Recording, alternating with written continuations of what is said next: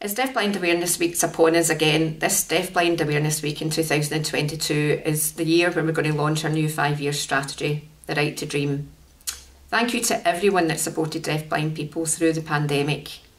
You helped us to reach more people than we've ever reached before, and that was very much appreciated by every single person. Across the coming weeks, you're going to hear more about our new strategy, The Right to Dream, and you're going to hear from deafblind people themselves, which is absolutely critical, because you're going to hear from people's own lived experience about what difference you can make if you can reach out and support us. So watch this space across coming weeks, and thank you for all the support that you've offered us to date.